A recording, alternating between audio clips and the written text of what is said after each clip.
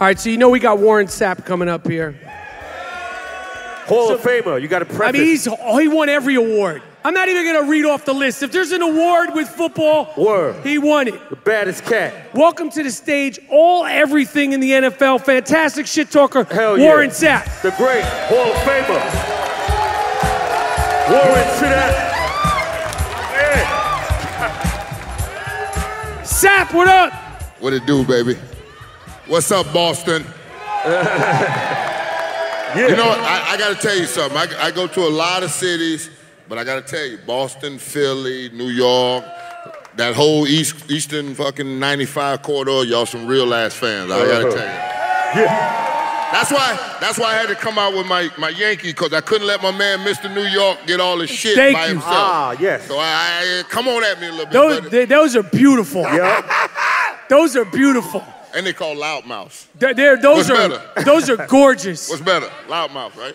Sapp, so thank you for coming. No, thanks for having me, brother. We're here in Boston. Yeah. So the Patriots, when you played, what is your take on when you played the Patriots, their legacy, what they mean to the NFL, just the whole thing? Like, give it to them. Give them some nice ice cream to eat on. They're some winning motherfuckers. I mean, if you don't understand, if you don't respect the championships in which they hold, then you don't understand the game in which we play. Why are they so good year after year after year? And why are they the only team that seems like they're able to, with this term, I know it's not as simple as it, but why is it the only team where they seem to be able to plug and play?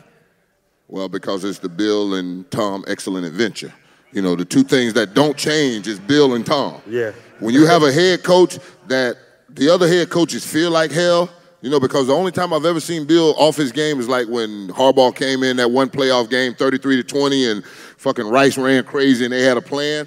You have to come in this place with a plan to execute and go after them, because they're going to come after your ass. And they're coming after you with the best shit they got going in their house or on the road or wherever they're going, because they prepare. They do it the way it's supposed to be fucking done. I mean, that's the problem when everybody looking at them like they cheat. I'm like, shit, if you ain't cheating, you ain't trying to win. I don't know what the hell. Fuck out of here. These motherfuckers clapping for the cheating. Hey. They're filming the hotel room. If you ain't cheating, you ain't trying. And I don't hear nothing else about that shit.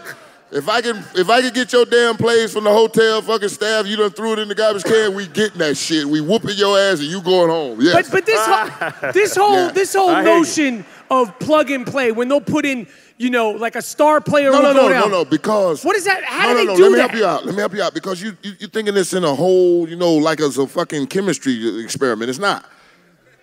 Do your damn job. That's what they say. That's no. Is that true? It's just that simple. Because me, Warren Sapp, on the football field, I ain't shit by myself. Because the 11 finna tear my ass up. They finna run left, right, everywhere. Right. But when I have that Tampa 2 and that bitch is intact and you rerouting and making him go where we want him to go and sending him this way, right, your ass is grass. We digging the hole. Right. That's what you do as a football team. You all dig the hole, and once you dig the hole, throw his ass in and now cover him up and let's go. Oh. It's situational football. Right. Whenever you see the Patriots in any shit, like, all right, I'll give you a prime example. I'm standing right beside Shannon Sharp at the Super Bowl with the Atlanta Falcons.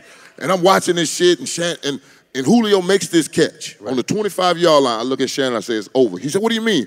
I said, the only thing they got to do is run it 3 times, make them call their timeouts, and kick the damn field goal. They up 11. It's over. We're talking about the Atlanta game. Right.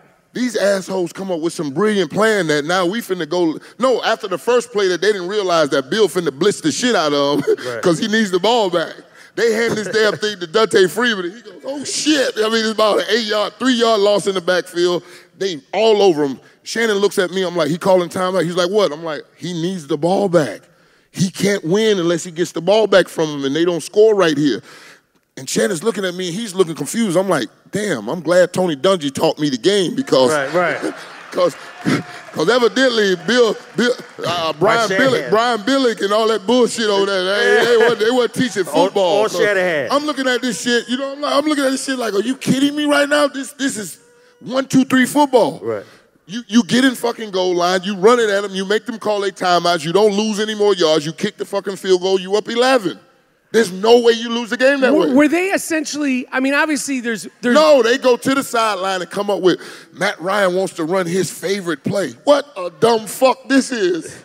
Give a fuck what your favorite play is. We here for a championship, you asshole. That's why they lost. Was that, so is that... Oh, no, because now you drop back the pass, they light your ass up, there's a sack or incomplete pass, the clock stops, there's a holding penalty, you move back 10 yards. I'm looking at Shannon, I'm like, do you see this shit? Skip Bayless is going to tear your ass up tomorrow. Absolutely.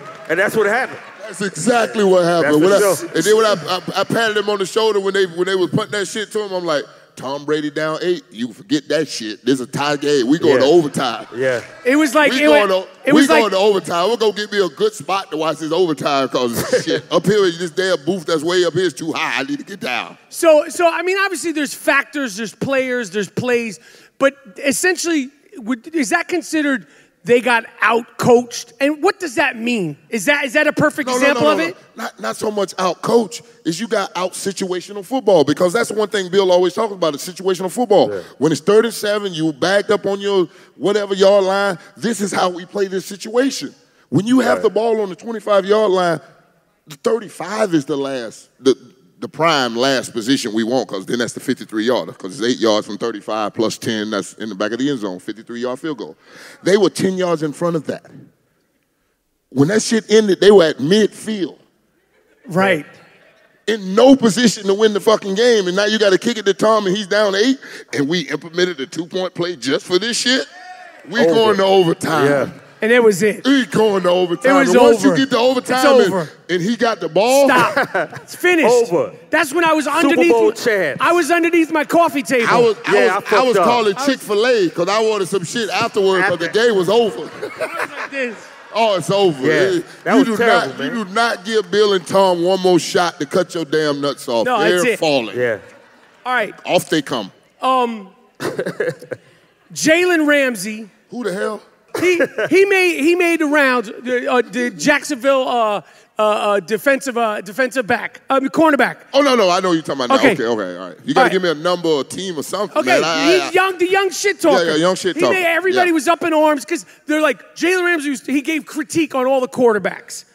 Oh, every single one. This one's this. Oh, yeah, I heard about that. And the best he could say about Aaron Rodgers and Tom Brady, he said they don't suck. That was him giving them love. So I wanted to throw. Okay, all right. I wanted to throw different NFL people currently right now and have you rattle off your feelings on everything. You think this kid didn't really know who the hell they were talking about? Oh no, he knew. I'm just making sure. He's our type of shit talker. Okay, all right. I gotta go check him now. He in Duval. I gotta go check him. All right. I love that you don't even know who this motherfucker I have is. no fucking idea who He's he a is. Hall of Famer. I didn't know that motherfucker was defensive player of the year, won a championship. We don't do that shit.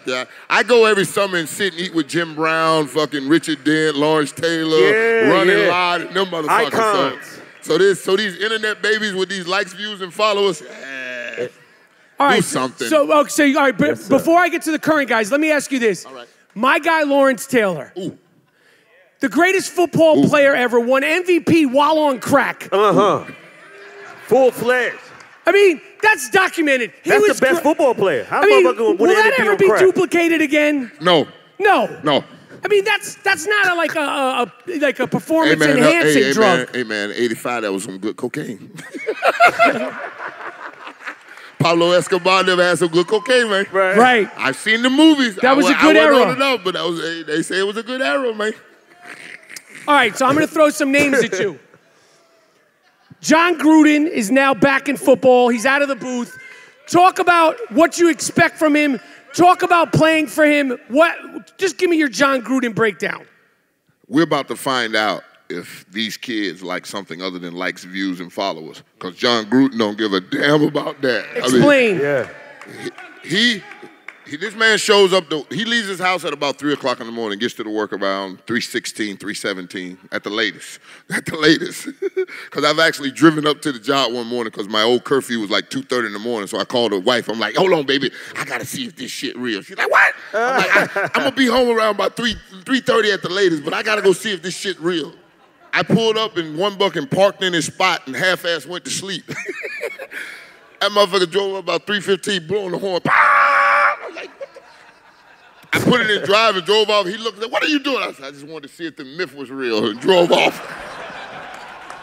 Gruden is about that work. This son bitch loves football. Right, you can tell. And he's going to put in the work like Bill puts in the work to have every situation that you can possibly get in this football game. I've already gone over it. So when it happens, I need you to just react and do your job. Right. And most people can't get that done. So we finna find out because he's going to cut some people out. Oh, my God. How much better will he make, like, the people, like, how much better will he make the Derek Carrs? How much better will he make my guy Cooper Amari, who like he's my fantasy guy last year? Like, how much? Have you ever met that kid? No. That's the most unassuming Dade County kid I've ever seen in my 27 years. He's from Miami Northwestern. I'm talking about right in the heart of Liberty City. Like one of them places when you go on Friday night, you might need security. Yeah. Yeah, like one of those places. Overton? No. But this kid is so quiet, doesn't say a word. And then he's got Jordy Nelson. And if they let that Martellus Bryant, oh my God. They're going to score 20-something plus points, 25, 27, 30. So they're in good shape. Yeah, they're going to score. But you got to be able to stop some people, too. So we're going to figure out what that defense has. Okay, so and Khalil Mack's not there, so. Okay, so I was going to ask you about the business of football has changed. It's changing every single day. Talk to me about, number one, Khalil Mack, and number two, the thing that's been discussed all throughout the preseason. And I don't know the rules and everything. Obviously, we all, whether you're fans of a team or not a team, you don't want to see anybody hurt. So Khalil Mack and then go into the helmet to helmet, not helmet to helmet. Are the defensive players is this going to be the highest scoring NFL season ever? Yeah, no doubt about it. I've always said they built the Autobahn in the middle of the NFL. I mean, just right down the middle of the field because that was the most precious real estate you had. When did that get built? What year? Around 08, 09, right when I left the game. They wouldn't let you hit them anymore. I mean, because that dumbass in Philadelphia, Dante Robinson, was running across the damn zone like this here. I'm like, do you not know it's zone, asshole? You better sit down. And you remember him and that kid ran into each other, and I mean, that was the beginning of the end. Went to flying everywhere. They just too dumb, because they're so used to, typing on their phone with Bing and Google, and they're getting an answer, and the shit's Wikipedia. It's wrong. So I don't understand what they're doing. But it's not just Khalil Mack. It's also Aaron Donald. So are they going to play football this year? No. I don't think so because these two. All right, I'm just giving you what I hear in the streets, and what I hear on the word is real good word. They say you're asking for top 5 quarterback money. Aaron Donald? Asking for top 5 quarterback money. Which? No. Break Let me get finished with this. Top 5 quarterback money is Aaron Rodgers, Tom Brady, Drew Brees. I mean, like stupid money, like 25 million, right? Per, yeah. Okay. No, hold on. Like 25 up, right? Yeah. No, 25 up, right? Top 25, top 4. 30, Jesus Christ. 30 per. Hold on. That's 5 times what I made. I made $6 million in my best year. So you telling me Aaron Donald's 5 times the player I was? So, no, I got a better one for you. One of those top 5 quarterbacks, if I'm not remembering right, went into Los Angeles Coliseum and kicked his ass in a playoff game. So how the hell are you asking for top 5 money if the top 5 quarterback beat you? Take the stand-up triple, 18, 22 million. That ain't enough. Is that top 5? Is that top 5 defensive tackle money? No, that's stupid top 5. That's off the chart defensive tackle money. But as far as performance, does he deserve it, Aaron? Not top 5 money. Is he not a top 5 quarterback? No. But in his position. To be one of the highest paid defenders in the game, yes. So. But you can't be the highest paid defender by yourself. Right.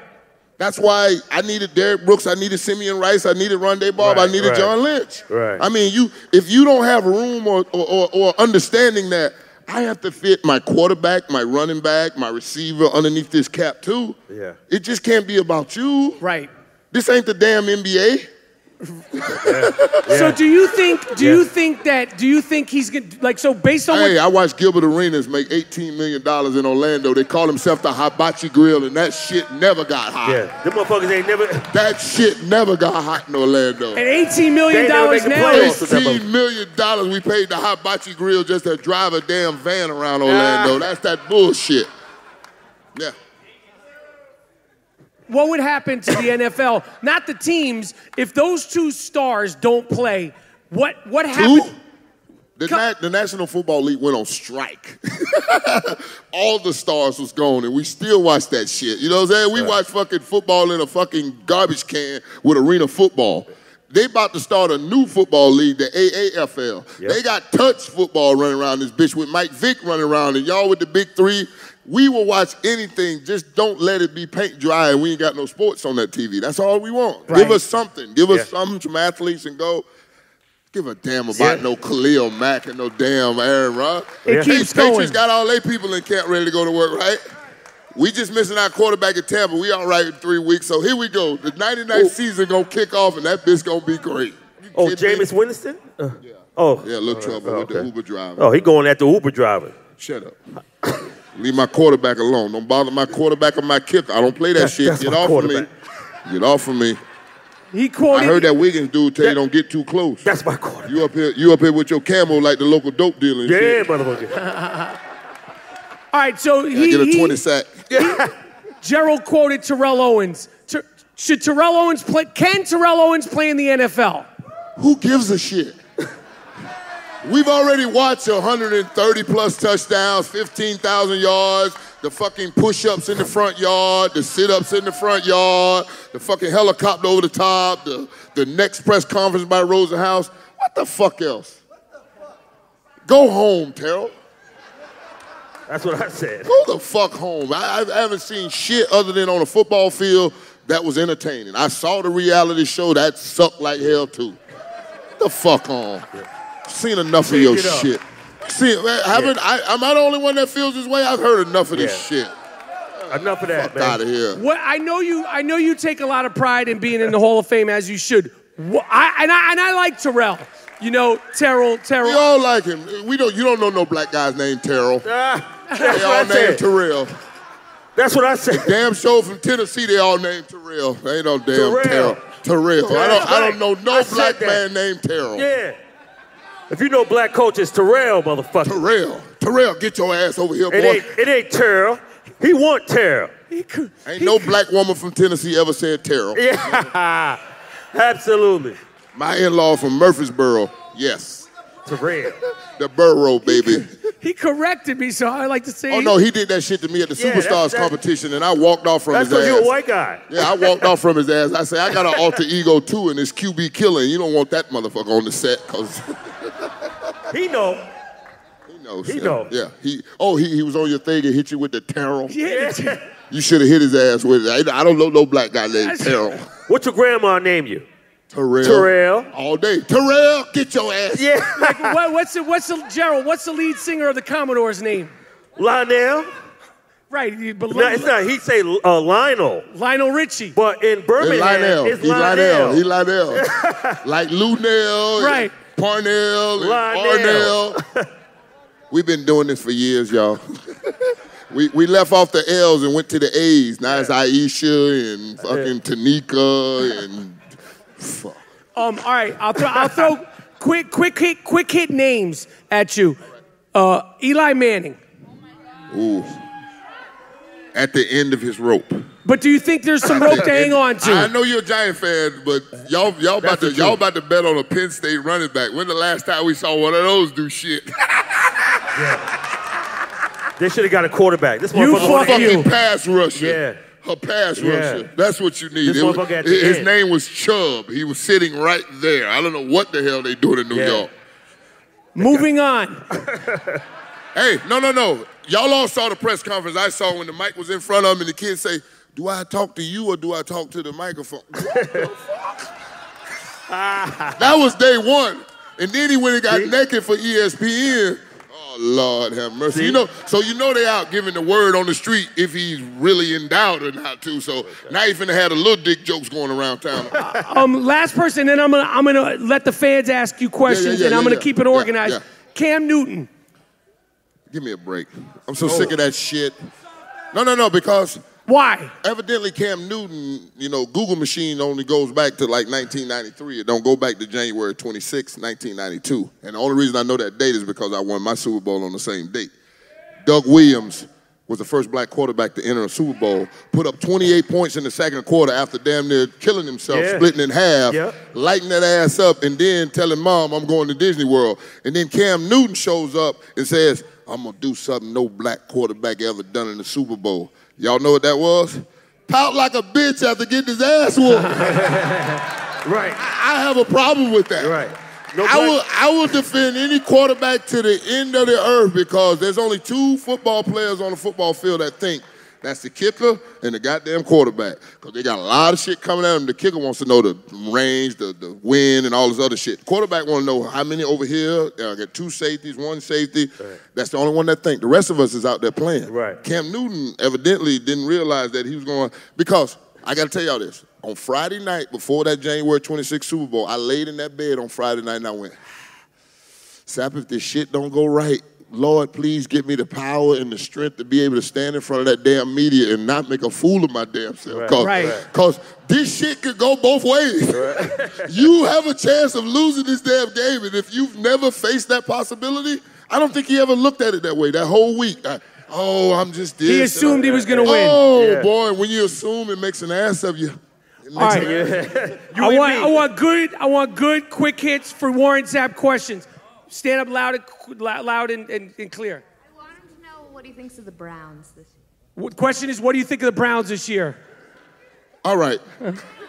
Basically, but you know what? They had the #1 pick, and they're on Hard Knocks too with the fat ass Bob Wiley with his jump gut. That was my first offensive line coach. I'm gonna tell you something about the Cleveland Browns offensive line coach that we saw going hut with his gut jumping. My first year in the National Football League, Sam Weiss was my head coach, and Bob Wiley was the offensive line coach. The one you have. No. The one that she knows who you're talking about. The one with the gut jumping. Everybody knows this. Everybody knows this. This is the hottest thing on the internet right now. I even got it. I'm like, give me a break. No. Sam Weiss said to Bob Wiley, you know why your players are pussies? Because they're coached by a pussy. And I can't believe he's the O-line coach right now. You're right down the pike there. Stay loud it, just loud. I'm going to get to as many as I can. Told him in front of the whole team. I'm like, fight him, slap him, do something. Go ahead. Tom Dungy, or who's the other coach? Tom Dungy. Wait, what is the question? No, I got you. I got him. We get asked this question all the time. Whose championship is it? Is it Tony Dungy's team or is it Gruden's team? It's very simple. We were taught the fundamentals of the game by Dungy, but we wasn't taken over the top by Dungy because we gave up $8 million and 4 draft picks for Johnny. So trust me, my offense was on fire when we got in that damn playoffs, and there was no way I was going home without a damn championship. So, all right, it's Johnny's team, but it's down the middle, right there. Stand up. You just loud and clear. Your relationship with Al Davis. How was he? How awesome was that? I swear to you, I got to tell you one of the best stories I have. I first get to Oakland. I'm standing there. It's me, Charles Woodson, Jerry Rice, and Rich Gannon. So I got my quarterback, my receiver, and my cornerback. All of them, Raiders forever and all of this. And Mr. Davis had a distinct cologne he wore, and he had that walker. And I swear to God, we were standing there, and we all went, and I look back because I'm behind. So I turn around to look back. And when I turn back, all of them are gone. I mean, what the fuck? Mr. Warren. I said, what's up, Mr. Davis? What's good, baby? I heard a bunch of voices around this corner. I'm like, yeah, they all hauled ass. I guess I don't know the smell of you yet. Mr. Davis like, yeah, they run from me, Warren. They're afraid I'm going to tell them what they fucked up in the game. I mean, Mr. Davis was the best. I mean, you could not hide from this man. If you messed up on a Sunday afternoon, he'd walk up to you in the locker room, you butt naked going to the shower and stop you. Y'all know Bobby Hamilton, right? You know DN for the Patriots? He walked up on Bobby one time after Houston and say, hey, Bobby, look like they were running in the C gap. They were running in the C gap. I'm like, oh, Jesus. He knew football. Brooklyn, Al Davis. Right there, loud. The great Al Davis. Yep. The question is, who's the best offensive lineman that he faced? Randall McDaniel and Larry Allen. But why? But in the other order, is Larry Allen then Randall McDaniel? Because if I had a choice, I'd want to see Randall before I saw Larry. What makes a great offensive lineman? What is it? Because it's such an obscure thing to even knowledge. Feet, hands, and head, and 4 friends, because they're never any good by themselves. That's why they always in packs. Whenever you see a whole line, they like cattle. They all together. I hate them. Okay. Right here, my man, right here. I ain't got one. I only do it on Sunday afternoon, and then after Tony Gwynn got his face eaten off, my name Warren, my drug of choice is marijuana. Guy in the middle right there, standing up. Loud. Hey, I got him. What advice I have for young football players? Have fun. And as fathers and mothers, don't allow them to play until they get to high school, until their brains is fully developed, because you don't want this damn weekend warrior hitting your kid upside the head 300 times a year. Come on. Nobody gives a damn if it's 3rd and 7 and he don't recognize a double reverse. Nobody gives a damn about that. When I go to the Hall of Fame every summer, me and Jim Brown don't sit around and talk about Pop Warner championships. I promise you. Fuck out of here. Odell, right there, right in the middle. What question? Loud and clear. Come on, baby. Who's the most lights out motherfucker you played against or played with? Ooh, Randy Moss. I always say Randy Moss. That son of a bitch.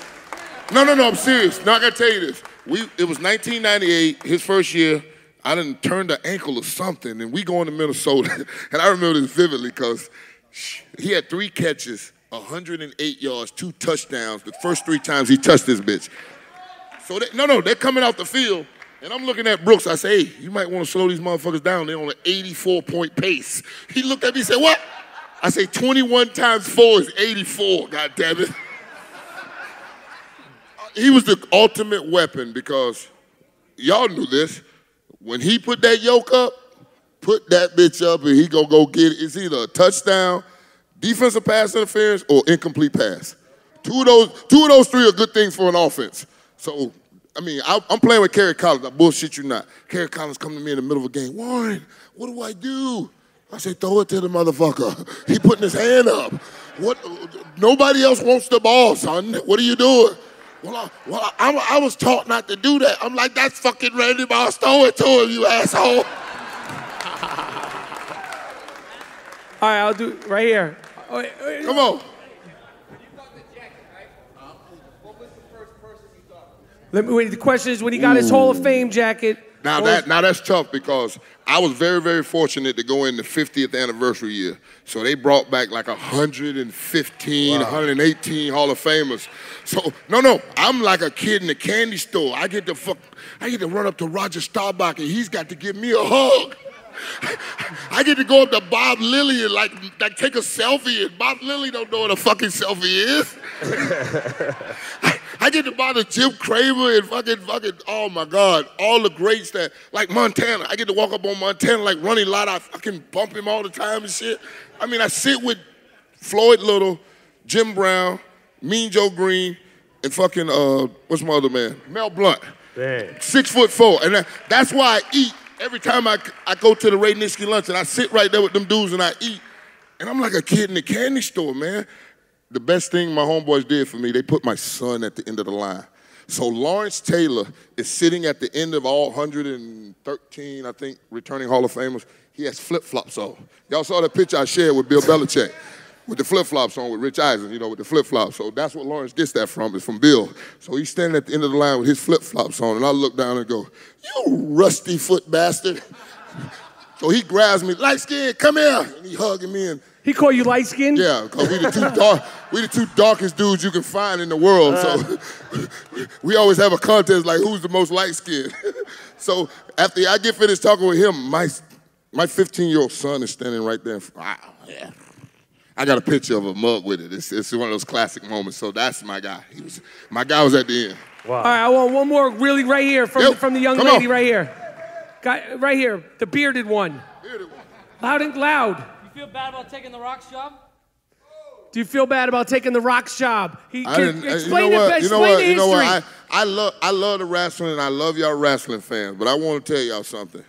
The Rock never had the goddamn job. I don't know who the hell that Ghost Rider he got, but somebody got a fucked up memory because he wasn't hurt when I got there. I got there in 91. I mean, he was supposed to have been some badass from the Big 33. I was just a tight end. Did you ever imagine? Tight end? When I left high school, Yeah. I show y'all a picture of me in high school. Y'all like, no way, that's him. I'm 232 pounds. Did you ever imagine this dude would be the biggest movie star in the world? Was there anything like special? No, he is. No. Like I've always said, the two teammates I've had since college in the 13 years in the National Football League, Dwayne Rock Johnson and Trent Dilfer, the two dudes that my sister could date. Okay. They good guys. Yeah. They good guys. Trent Dilfer, man. Trent Dilfer, good dude, man. Shitty quarterback, but a real good teammate. I know, I'm serious. Listen, the U.S. Open come around, he had that damn pool and shit. The British Open, the pool. I mean, I'll tell you, great gambling games with him and everything, but no, Ty Dedman doesn't have a championship. Yeah. Trent got his Super Bowl. Champions like champions.